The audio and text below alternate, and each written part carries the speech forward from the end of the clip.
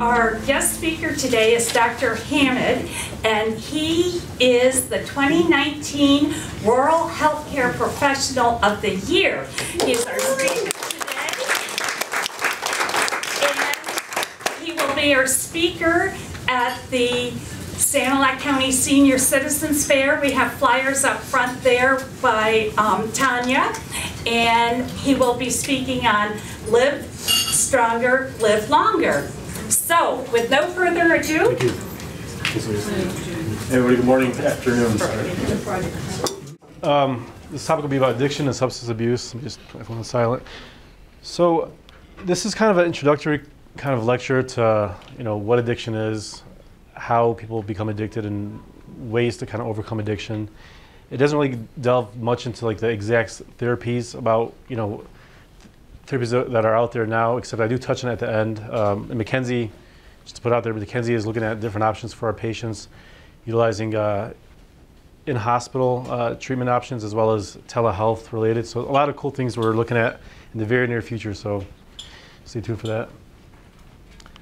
So this is our crisis. Disturbing video, I do apologize, but I do have to show this for effect, okay? Ay, mi madre, mira la chichi. Uy, está volteando los ojos. ¿Qué dicen ellos? ¿Viene ella? Llámate a Sala ahora, por favor, dile que tenemos una emergencia en la tienda.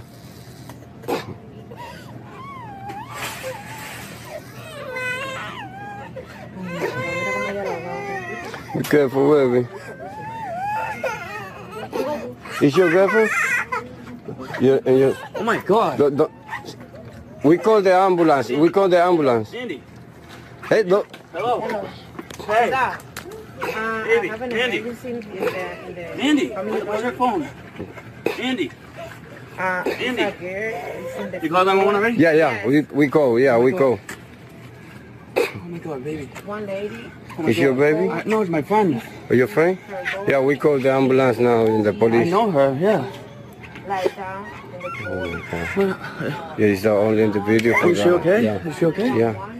Oh my God, I know her. Yes. I've seen her. I was talking to her.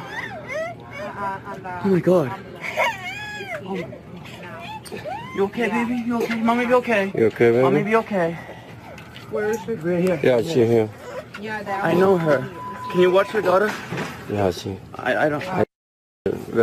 She'll be okay? Well, okay. okay? Yeah? She'll be okay? Yeah. Yeah? She'll be okay?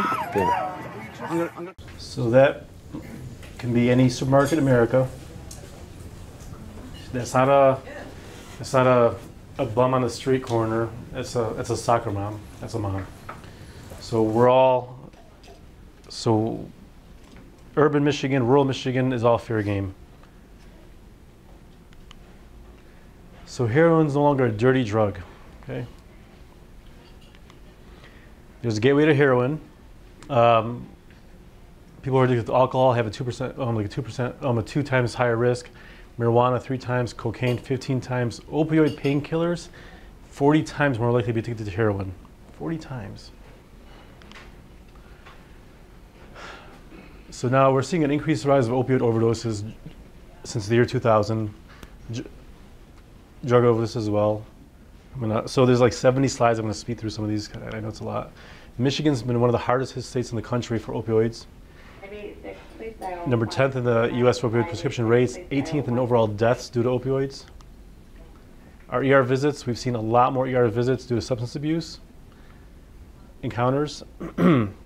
Now, interesting here is that, so we see an increase here of visits. So this age here, we see an increase of ER visits due to substance abuse disorders for an increasing amount in their 60s to 70s.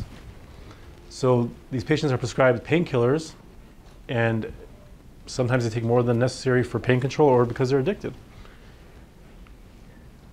So again, who we are, where we are, it doesn't matter anymore. We're all fair game for substance abuse disorders.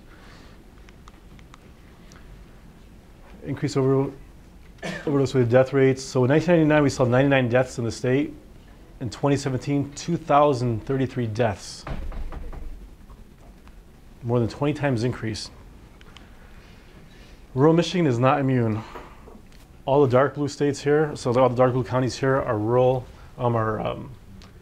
overdose death due to heroin. And over here it's a darker brown. So you see a lot of rural here, rural state, the counties affected. In here. All right, that's our mom at the supermarket, and our poor girl looking for her mom to wake up. Okay, so basic stuff. What's a drug? A drug is any substance that can, other than food, which can cause changes in the body or mind functions. They can have medical purposes or not. They can be plants or made in labs. It can be legal, illegal, helpful, or harmful.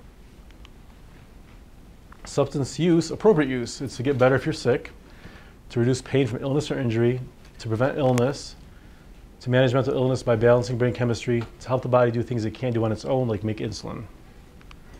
Then there's psychoactive drugs, drugs that alter the way that you think and feel, such as caffeine, nicotine, Ritalin, cocaine, Adderall. So some of these are legal, some are illegal.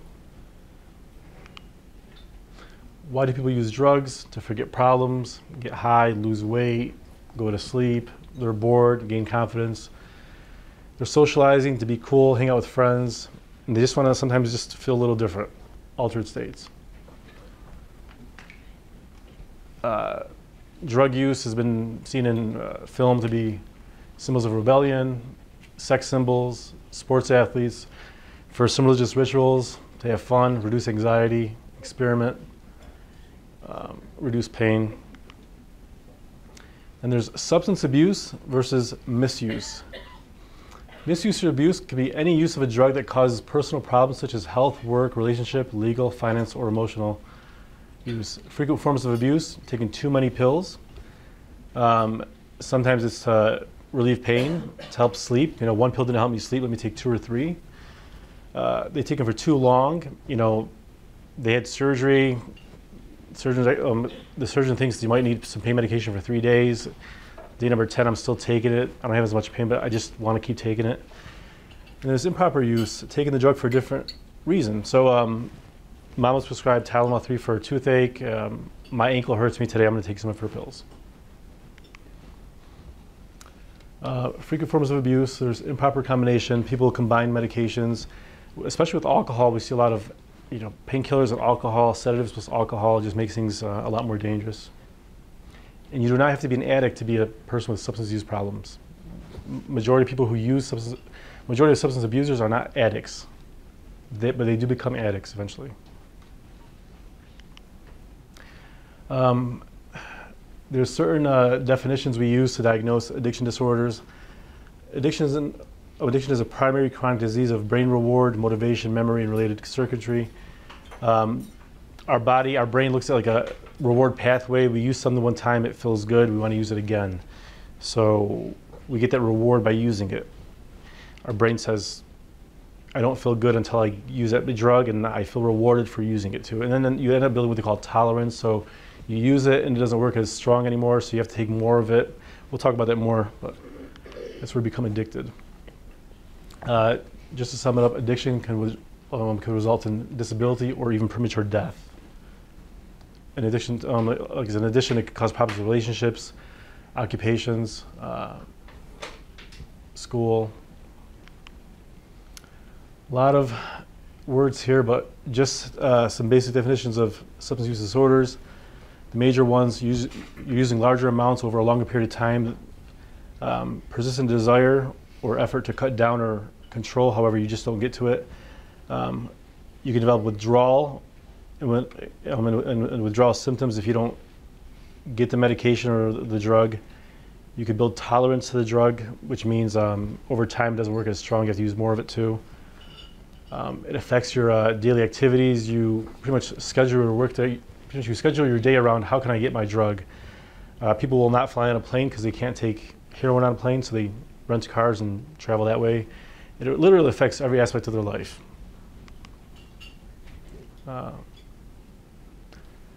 So when you have 2 or 3 symptoms, I get the craving, I want it, I get withdrawals. These can help define a substance use disorder. It affects your job performance. You're tired if you don't have it. More and more of these symptoms add up to like mild substance use disorder, moderate, or severe. Here is this I find very interesting. So I wish I had a laser here to point, but here, so alcohol and drug consumption, non-use, misuse, abuse, and addiction. So it starts off non-use, I'm using none. Moderate use, and mild turn into misuse. Substantial use becomes serious, abuse, and then heavy consumption, severe problems, addiction. And it literally flows like that too.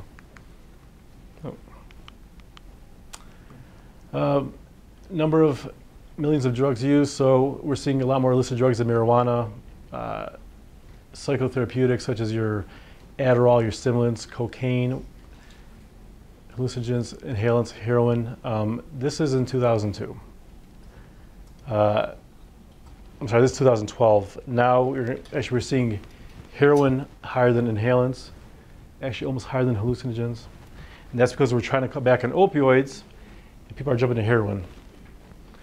7% of people who are no longer using opioids go to heroin. If 7 to 10%, it's cheaper, it's more accessible than it was before.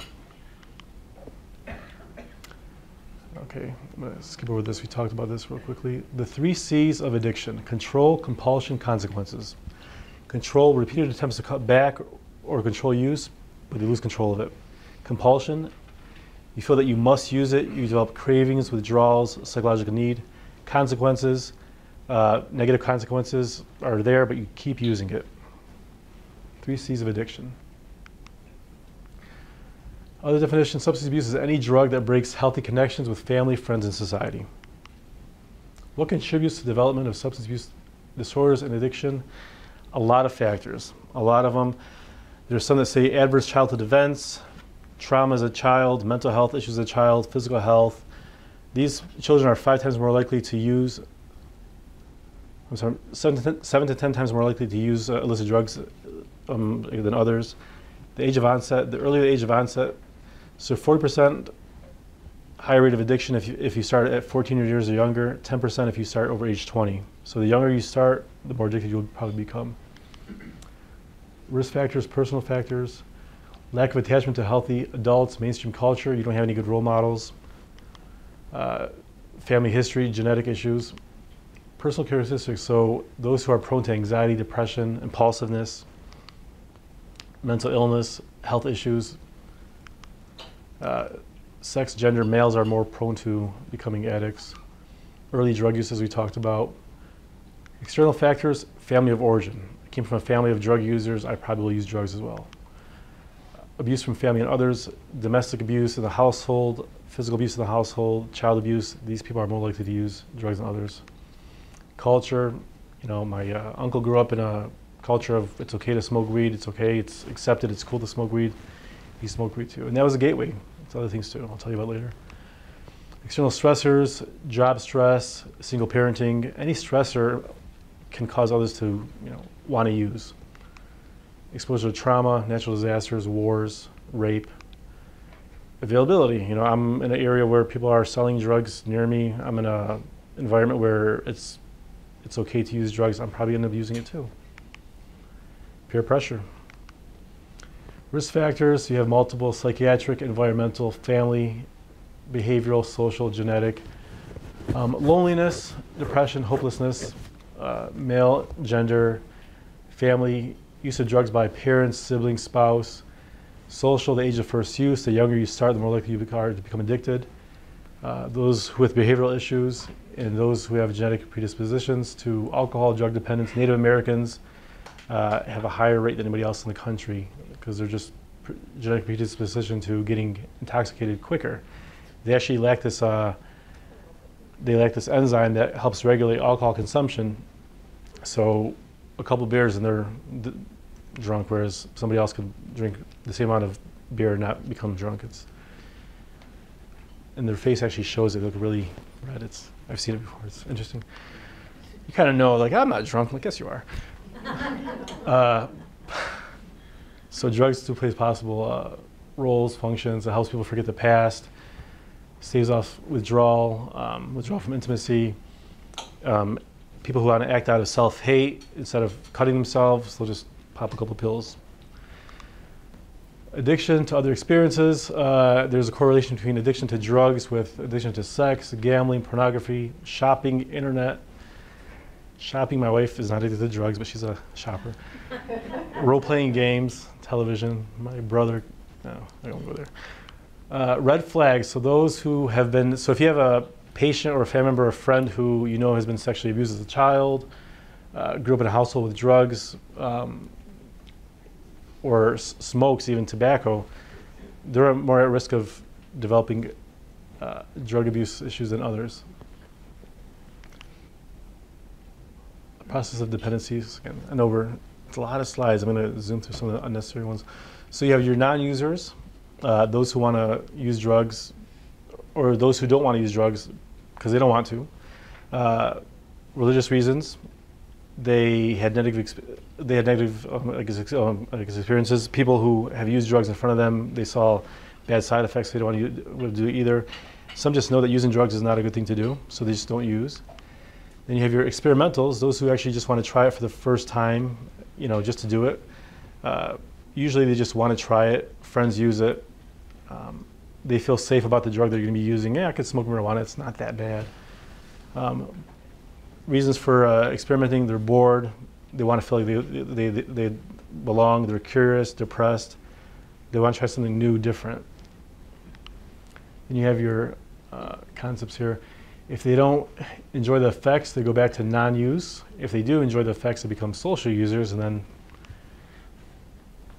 risk factors for experimental use: using too much and or using too strong of a dose.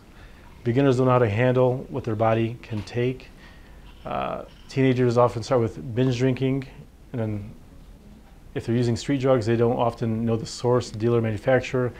They don't realize that the heroin is cut with another drug, which makes it more deadly, addictive. Then they turn to social use. So you have your non-use, your experimentals, now you have your social use. Key concept here is using does not take priority over other life activities and experiences. So they don't focus their day around getting the drug. They just use it. They're out with friends, they'll drink. They're out with friends, they'll try marijuana. They'll do it. They've done it before and they don't mind doing it again. To celebrate, to socialize, it's not a big deal. It doesn't affect them. And so they can still not use and be fine, not be addicted, not be craving it. And then instrumental use, those who use it for pleasure seeking, avoiding pain. So we see a progression: non-use, misuse, experimental use, instrumental use. Now they need it for pleasure seeking, for avoiding pain. Habitual use, here's where it gets heavier. So drinking drug on a regular basis, potentially increasing risk for problems in life. Problems may emerge in relationships, work, school, health, finances, legal. It becomes literally, how do I get my day around using my drug? Can I go to work at 10 o'clock in the morning, use at 9? What if I have to stay later at work? What should I do? Should I get in my car? I have to go on a family vacation. Should we fly? It's cheaper to fly, but I don't want to risk getting caught in the airport with this drug, so I might have to just take a rental car instead. So that means I need more days off of work because I'm driving. It just really becomes a domino effect. It's not just I'm using a drug, I'm addicted. It's like, how can I, revolve my life around these drugs? And it's not just your life, your family's life too. So it's sad. And then those develop tolerance, withdrawals if they don't use. These are the ones who need to use. They're overwhelmed. If they don't use, they get withdrawals. They get sick. They're dependent psychologically and physically. Then you have your binge use, those who just use heavy periods at one time and stop. Here's a typical alcoholic. It's a doctor, a house mom, an attorney, a military officer, a student. So there's no such thing as a typical alcoholic. We all look like them, and they could be alcoholics. So you don't know. Same with drug abusers too. Process of recovery. So you have to. It's a whole spectrum of, you got to want to quit. You have your spiritual, social, how do you think, do you act, do you feel? There's stages of recovery. There's getting clean.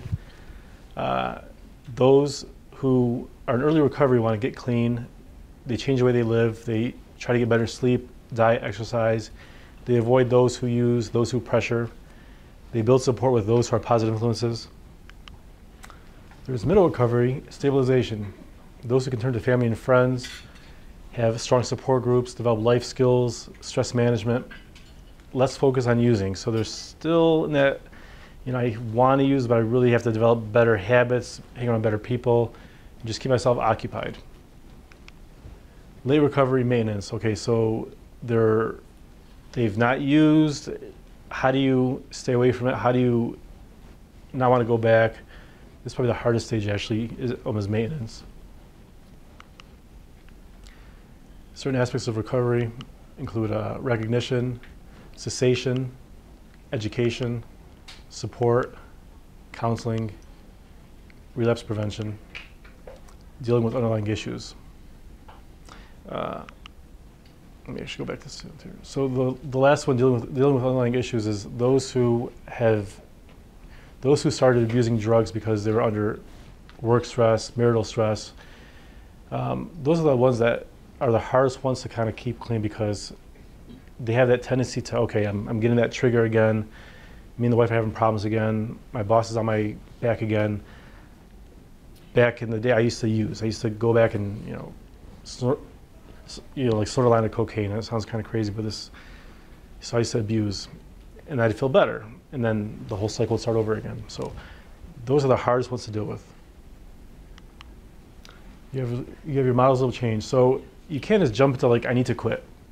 You have to want to quit. The worst, I volunteered in a detox for a while, and this is a detox where people would pay a lot of money to get this really expensive medication under anesthesia to detox from opioids. It was called rapid drug detox, $8,000, and that was the cheaper part. So this program was the cheapest one in the country.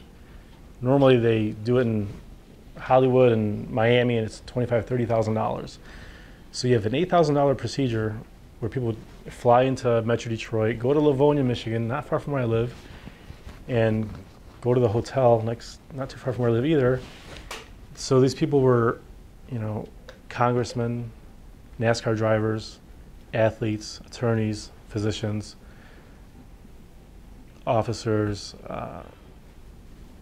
who had the money to do this program. And my job there was to actually do the interview. So they would fly into Metro Detroit on a Sunday. Monday, I would meet them, do their history and physical, kind of how did things start, how you become addicted in the first place. And then Tuesday was a procedure. And what it was is they went under anesthesia and got this medication called Vivitrol, which now is a mainstay of therapy. And they would get under anesthesia, and what it would do, it would take away 7 to 14 days of the withdrawal symptoms. So diarrhea, I feel like crap, I'm gonna kill myself, I have a horrible feeling. So by the time the anesthesia wears off, they might have some diarrhea, some nausea, but the addiction part of it is gone. The physiological dependence on it is, better.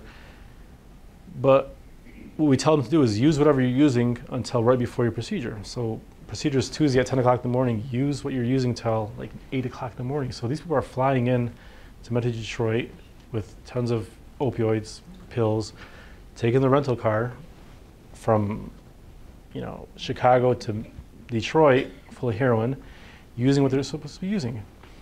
So those who were heroin addicts who didn't want to drive their car would fly into Metro Detroit, get a ride to the hotel.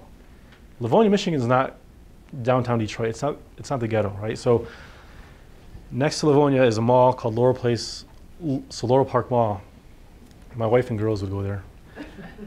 So I would ask these users, okay, you need your heroin. How are you getting heroin in Livonia, Michigan?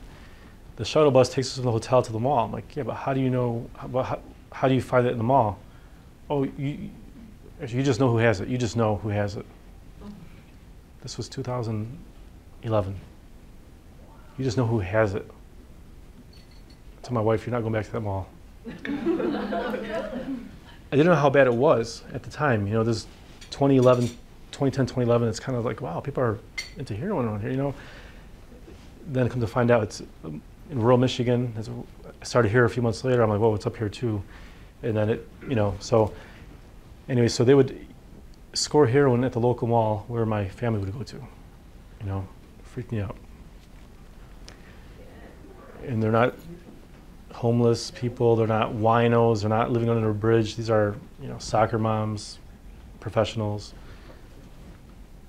So those who came to the procedure would come there because a lot of them would be under, they were told by their employer, look, you're slacking off at work, there's something going on with you, what's wrong with you? They didn't want to say, but I need to quit. So they thought about it and they wanted to quit. Those who were really rich and just get my mom off my back, let me go do this thing just to shut her up, those are the ones who probably had the lowest chances of success with wanting to quit. So those were even in this stage of contemplation. They just did it just to, for all the wrong reasons. So those who want to quit, those who truly have things to lose, are the ones who are going to be the best at maintaining, maybe by not relapsing.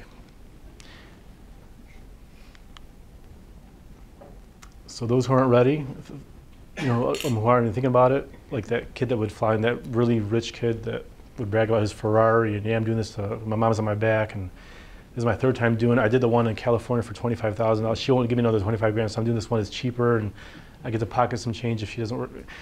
I've heard it all. So this guy was hanging out down here. He doesn't want to quit. He doesn't want to quit, doing it for all the wrong reasons. Those who want to quit, they're successful. They really are.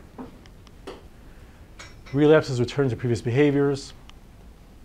Factors, for relapse, urging, cravings, unpleasant desires. They just don't feel well being not using, so those do relapse. Interpersonal problems at work, conflict with others. I don't feel good anymore. I don't feel like I don't feel like I normally did when I was kind of, had that buzz. I want to go back to using again. Oh God. So having friends who use, and I'll tell you, when I did this procedure, it's really, so if you ever get a chance, look up rapiddrugdetox.com. Now I think he sold it to the anesthesiologist, but these people would get this procedure at a surgical center, go to this hotel in Livonia. I won't say the name of the hotel, but there's two of them there. So, and then they would have this procedure done, go there and kind of recuperate for like 2 or 3 days, and we would do medical rounds of them in the hotel. So they had like this whole floor of people who were recovering from this procedure, who were diarrhea, vomiting, but it would have been a lot worse if they tried quitting cold turkey. And my God, when I would go in there to see how they're doing sometimes, they'd be crying like, what's wrong? Is anything hurt? No, my dealer keeps calling me. He's mad that I'm here. My boyfriend keeps calling me. He's mad that I'm here. Because they were the ones who were enabling them, who encouraged them to use. It was horrible. I'm like, please turn your phone off. This mom was there, and this mom was in the room crying, like, why? Because my son's dealer keeps calling him, but it's his best friend. I'm like, what do you want to do? I just want to break that phone. Talk to him about it. He said, Mom, break my phone. She put the phone in the bathtub full of water. It was that bad. Because how can your dealer be calling you mad that you're in a detox? How can you do this to me? I thought we were friends. It sounds silly, but this is a mind control they have over these people. And when you're a dealer, the people come to you because they know they're going to come to you. They trust your product. They trust you're going to give them something that's going to work, that's decent. You're not going to cut with anything dangerous. You give me a good price. These kind of relationships exist. And, when they're detoxing, it comes out in full force. I'm like, these guys are really that controlling over people. It's bad. Husbands telling their wives, well, if you go do it and you come back, I might do it in front of you, and if if that's too much for you, then too bad. So these relationships that were probably not healthy to begin with, spouses and loved ones would not be encouraging of this. So it's sad, but people are really huge influencers of others. Places, I walk by a drug house on my way to work, and I used to go in there and grab some weed. I'm walking by there again. How do I avoid that feeling, that urge to go back in there? So huge. Former rituals. People who would drink a beer after work. You know, it's common, it happens, but then a beer turns into smoking, turns into doing other things too. Emotional stress, again, I'd get mad at something, I'd go use. I go to a concert, before I go to concert, I get hammered before I go, just because I had the best fun that way too. People associate different things with using, so breaking this habit is so important, it really is. Blaming others. So addiction is often maintained by the process of blaming others, sometimes yourself, but more others, you know. Well, he gets me mad, so I use. My boss is a jerk, so I use.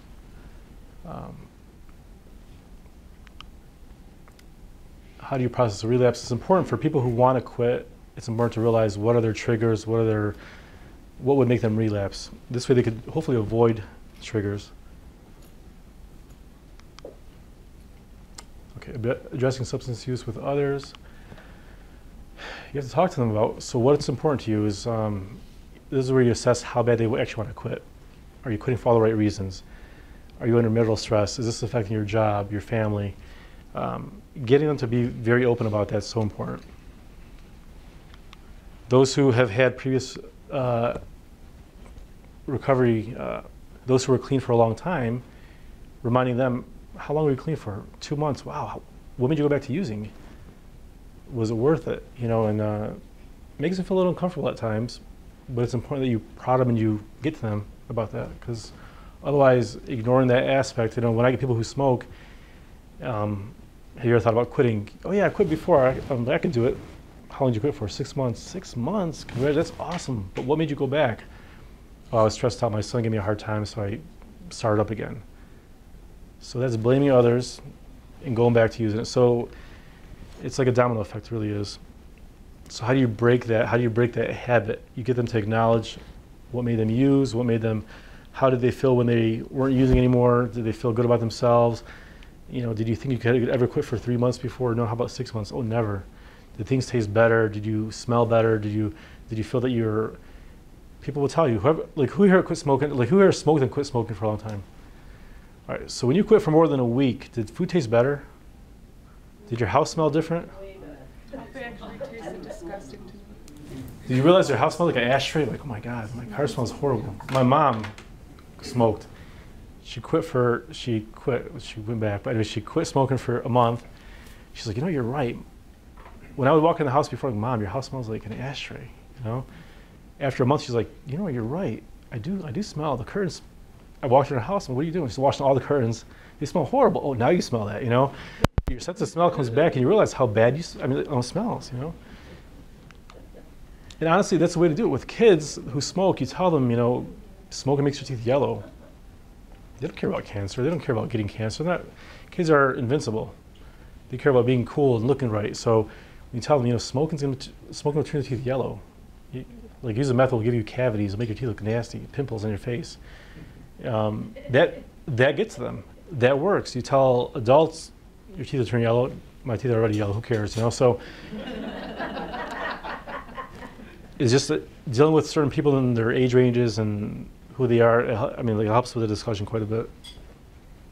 Or the way I tell kids that smoke that makes me look crazy, but makes parents look at me like I'm crazy, but makes sense. Kids want to be trendsetters. They want to be, you know, the first to do it, the cool one. So in my hospital in Detroit, I would tell like 14-year-olds who smoke, you know what would be really cool? You'd be the first one to do it. Is if you have your mom start the car and you go to the exhaust and you suck on the muffler.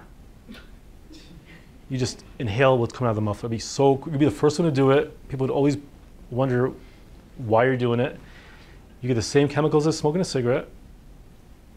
What do you think? You're crazy. Well, so are you. So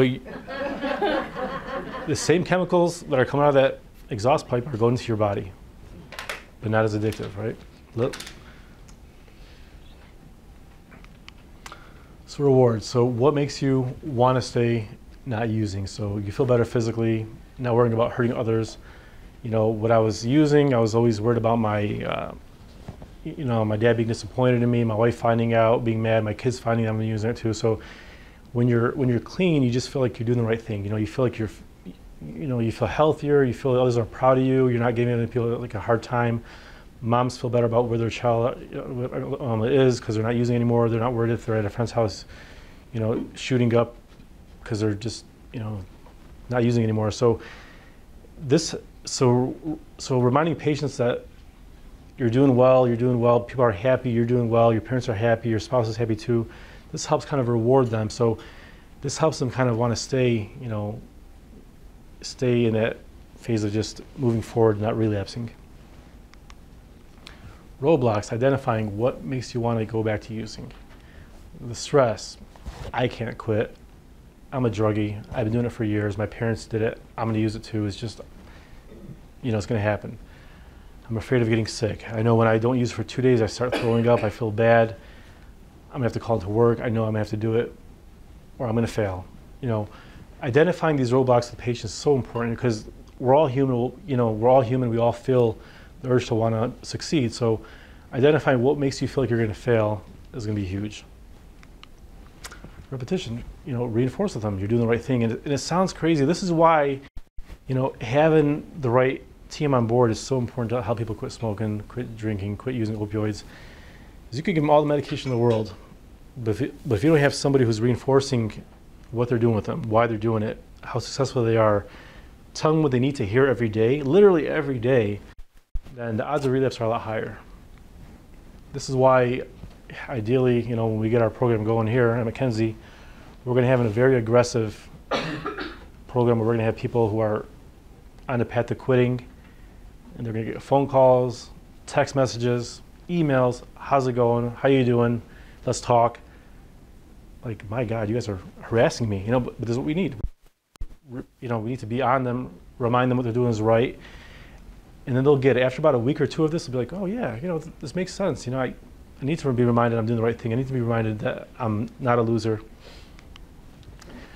So what are the safe limits? So alcohol, we always talk about like no more than 2 drinks a day. Women can drink, more than 1 drink a day, 7 days, or 3 drink tolerance. Illicit drugs, no safe limit. Tobacco products, not safe at all. Prescription drugs, misuse or abuse, not safe. This next slide, I love this one. My next slide, I only have one glass of alcohol a day, just one. So, that's my neighbor right there, I swear, that's how you be. So, doctor, I quit, I'm down to 1 drink a day. Yeah, so, the gallon of wine. So there's different treatment settings. So you have your medical detoxification, stabilization, inpatient, expensive but effective. You have dual diagnosis, so is there a behavioral disorder as well as a substance disorder? These ones could be hospitalized as well. There's freestanding rehabs or even is residential. Expensive, but there's actually some insurance coverage for these, and actually more and more, now more than before too. There's partial, so we have partial hospitalization, temporary recovery, halfway homes. In these halfway homes, let me tell you more about this. There's a lot of halfway homes in St. Clair County that people don't know exist. They don't know it. I was talking to a politician who was telling me that his neighbors, he didn't know it, but there was a halfway house down the block from where he lived. He had no idea there was a bunch of recovering addicts there. A lot of times you don't, because they're in that stage where they need the support, they need others to tell them what to do, they need to be around others who have experienced the addiction aspect of it, the withdrawal aspect, and the recovery aspect. So these halfway homes are, successful, but I'll tell you, the problem kicks in when people find out about these halfway homes, where they are. I don't want these druggies in my neighborhood, which is, as a parent, I could see where they're coming from.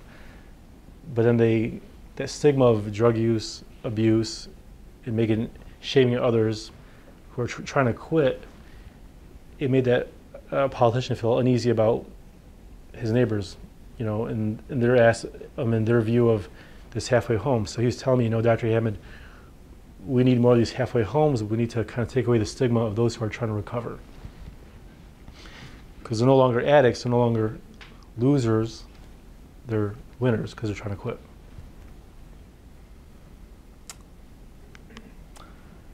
So, yeah, the big part is when they are using, they're abusing, they're addicted, and they try quitting, so many will experience withdrawals. So how do you manage withdrawals? In the ED, we try to not give opioids if they're addicted to opioids. Now, we had a gentleman who came in recently who was on a fentanyl patch, and for some reason or other, a patch got lost or whatever it was, and I did the homework, and he was actually legitimately using it for all the right reasons and seeing one provider only. I want to help him with his withdrawals, and I told him I can't give you an opioid, I can't give you a fentanyl patch because we just can't do that.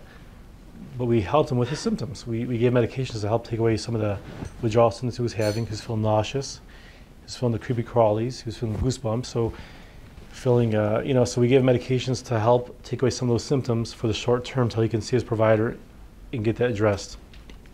So acute withdrawal symptoms, and I tell patients you might not feel 100%, but you'll feel about 70%. Is that okay? 50%, that's fine. I just don't want to get sick. Then how do you manage the craving? That's where you have your maintenance medications. So you stop using drugs, and how do you continue treatment at the appropriate level of care? So I was a real strong, I was a real heavy user of opioids, and I need more than just something to help my nausea, my vomiting, my diarrhea. I need some kind of level of maintenance. So they have like methadone clinics, and I'll tell you, methadone clinics, I don't know if you've ever seen one of those before. When I got into this whole like opioid,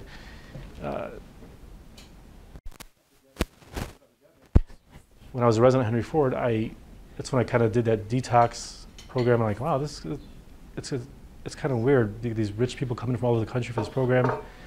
So I'm like, what's locally around here? What are people doing locally who can't afford this, really rapid detox? So I volunteered at a methadone clinic. The doctor I was working with, he's like, yeah, show up at 4 in the morning. I'm like, 4 in the morning? He's like, yeah, show up at 4 o'clock in the morning for your first voluntary shift. So I'm driving 40 miles away at 4 o'clock in the morning. I had 4 days off a month as a resident. So on one of my days off just to volunteer this clinic. So it's 4 o'clock, I'm seeing staff set up, and at 5 o'clock, the parking lot is full with people wearing suits, people wearing clothes like me and you, people who are going to get ready to go pick up their kids to take them to school, human beings with problems. So that mom in the park, so that mom who was in the supermarket, I can see that mom who, if she didn't have access to methadone and heroin was cheaper than getting a Vicodin or a Norco, it's 1/3 the price of a oxycodone, by the way. It says, okay, I got to feel normal. I need to shoot up heroin. I need to do it to feel normal, to feel like I need to, so I don't get sick. So I can see that mom being at the methadone clinic. So people need these clinics. They need these options for treatment, and we cannot hold them. We cannot point fingers at them and call them drug users or abusers, and we call them champions, winners. People who actually want to do the right thing. So you have your different ways of therapeutic approaches. Some people like music therapy, yoga, family therapy. You have your behavioral therapies, and these are a lot of them right here too. 12-step programs, eating the right things, nutritional therapy. Then you have your medical therapies. At McKenzie, we're looking at being the first health system in the thumb to offer a comprehensive approach to medication-addicted therapy. So for alcohol, there's naltrexone, which is also, so naltrexone is this first one. The shot form is called Vivitrol. FDA approved now for opioid withdrawal too. And the price of, so the Vivitrol, naltrexone, back when I was at that rapid drug detox, it was about, their cost is about $400 for an injection. Now the cost came down to about $120. One injection will last you 4 weeks. It'll take away the craving for about 4 weeks. There's pills, but if you're on the pills and you don't use it for a couple of days, the cravings come back. And if you try using, well, on naltrexone, so what naltrexone does is it blocks your opioid receptors. So your cravings, your urge to want to use goes away. So if you try using heroin, taking opioids on top of that, you probably won't get high, but you might overdose and die. So that's why That's why this medication here, you know, it's not a Band-Aid, it's actually help people quit. Those who want to quit, it's a beautiful medication. In my opinion, you know, it's a lifesaver. And I've seen it firsthand, it works. But going back to that stage of how ready you are to quit, they have to be very ready to quit.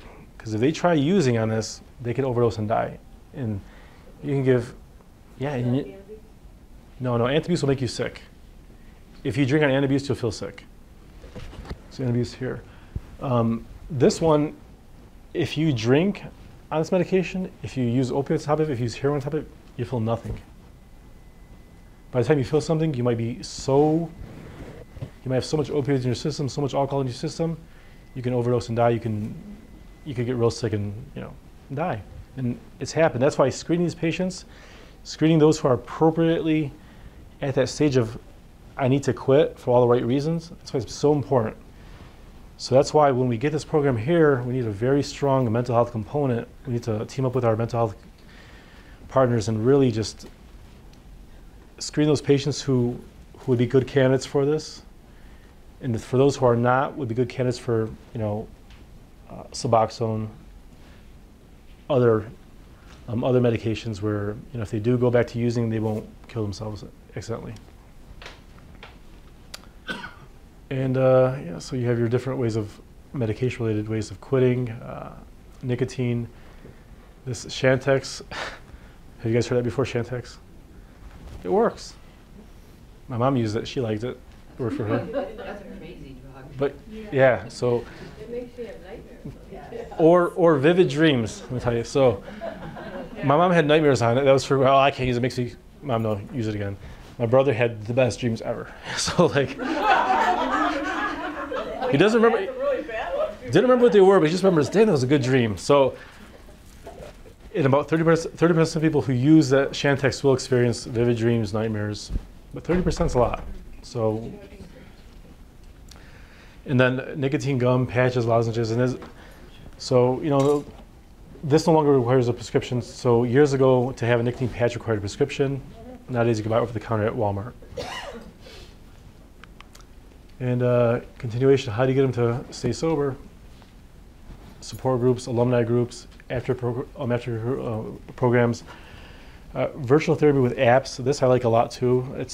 You have a lot of apps on your smartphone. You could, any download, it could be a free download. You could actually get motivational messages every day to your phone, you know, good job on quitting, and you put what day number, you know, I'm 4 days clean, and they have a special pop-up that comes on the 7th day, you've been a week clean, congratulations, go by yourself. You know, I mean, it's really these motivational things that we think sound silly, but to those who are quitting, you know, is a huge deal, you know. And then long-term goals and long-term follow-up, you know, like I couldn't hold a job down for more than a month. Now I've been at this job for a year now, and I'm getting a promotion. These things, it works. So addiction is a chronic disease. Substance abuse is on the rise. Addiction has significant effects on the brain. Treatment is a lifelong process. I don't care if you were abuser or if you were addicted. If you've been clean for 10 years, you're still a former user. And the odds are a risk factor for becoming a drug user, a drug abuser, is a previous exposure, previous addiction to it in the past. So even those who have quit are still at risk of relapse. So references, and yeah, we own a website. So if you go to the Oxy4ED, that's McKenzie. So any questions at all? I know it was kind of quick, but 73 slides. I know we had an hour, so you guys got to go back to work, and so I'm sorry. Any questions at all? Comments? I heard the other day that in China, they're working on putting a chip in people's heads to stop addiction, and they're going to start testing it in the United States. I'm all for that. Wouldn't that be great? It'd be good. And for those that can afford it, it would be good. For those that can't, build options It too. knocks out your addiction somehow. And, you know, we have a lot more ways of, you know, we have proof. I'll tell you the biggest chances of success are those that involve, you know, medication therapy in conjunction with behavioral therapy too. You know, having one, can people quit with behavioral therapy alone? Sure. With medication therapy alone? Sure. But you have a better chance of success with combined. also with support groups too, and you know, it's hard for a lot of people to do this, but how do we eliminate the stigma of addiction, of abuse, of, you know, not shaming people who use, you know. I look at people who use as having a problem, that we're all fair game to. Just like that picture of all the alcoholics in that picture, it could be any one of us. It could be your common opioid user, your common marijuana user, your common drug user of any kind of sort. They all look like me and you. They can. But you know, how can we not shame others? How can we welcome them for wanting to quit in the first place? You know, even for me as a parent, how can I not be against a halfway house in my neighborhood? My daughters will go play outside, and how can I get over that? It's hard. It's not easy to do, but it's a challenge. But we have to internally look within ourselves to open up to this. You know, to open up to this concept. Because right now we're seeing, you know, record people on opioids, on different kinds of drugs. There's a few slides I took out for time that showed that there's more and more, you know, 8th graders using drugs than 5 years ago. You know, you know, it's insane.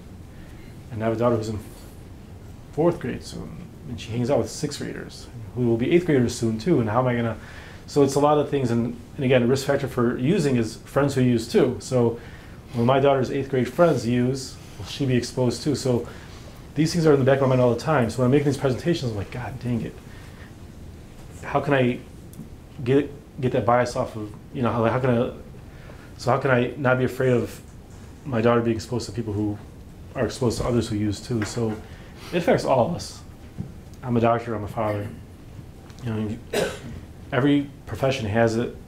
You know, at that detox I was covering, we had a couple very prominent physicians and surgeons who were there because they had opioid addiction problems as well.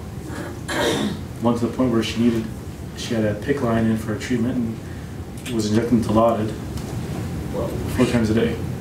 Wow. Not to get high, to stay normal, to not get sick. Wow. It's human, you know, we're all humans. Thank you guys for your time. Appreciate it.